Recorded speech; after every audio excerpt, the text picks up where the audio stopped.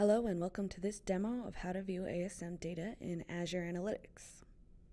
So what we're going to show you is how to download and deploy a Cloud Logger IApp and then take a look at the logging profile it creates within the BIG-IP system. We'll show you how to attach that profile to an object that is running ASM traffic. After that, we'll show you an example of an attack on an application and the resulting ASM violation log that is sent to Azure Analytics. First, we're going to start by downloading the IApp.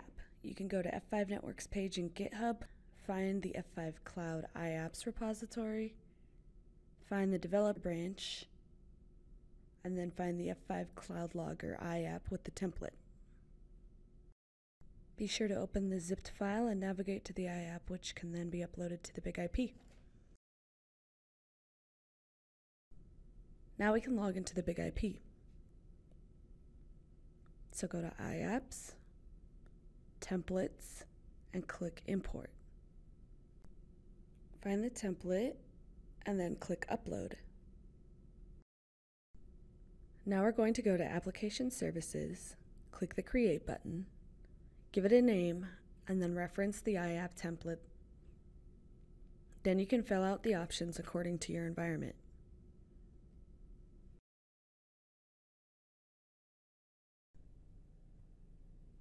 Once you click Finished and the IApp deploys successfully, the IApp creates a series of objects. Let's take a look at what it creates.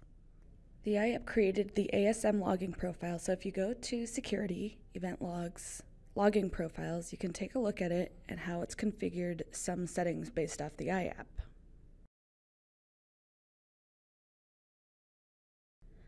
The next step is to take that logging profile and you attach it to virtual servers that have ASM enabled. In this example, we have the demo web application, so click on that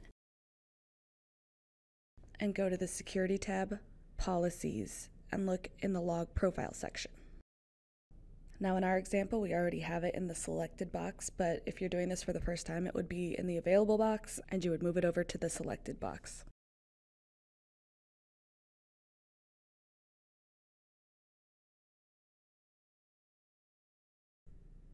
So here is our example application that we're going to run a directory traversal attack on.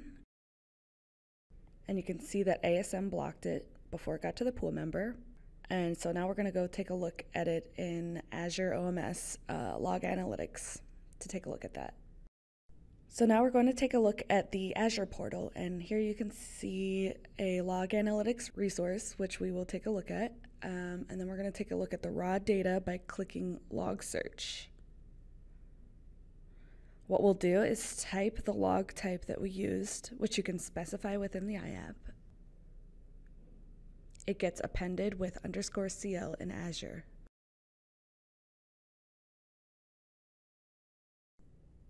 You can see that over the past day we've had about 25 hits that triggered a log message that made it into Azure, and that's now available for consumption in Analytics. Here's a single event, and we can see that it logged things like time, host, log source, BIG-IP version, IP client of the attack, support ID, method, protocol, and it also shows you the full request.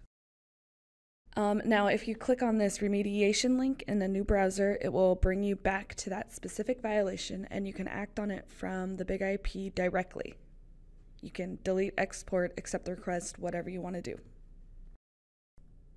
Now let's say you have thousands of violations a day and you don't want to be looking through all the raw data. Go to OMS Workspace and click Overview to see the dashboard or written rules. And you can click into the ASM violations and to see what's happened in the last 24 hours. Here we're looking at unique source IPs that triggered ASM violations. As you can see, this would be a good way to see if you have a single source that's triggering a large percentage of ASM violations. You can look at violation types. ASM categorizes the different violations that were attempted into different types to better help you determine what to do about them, and you can act on those accordingly. And if you had multiple ASM devices, you could see those here to see if specific BIG-IPs fronting your web applications have more attacks than others.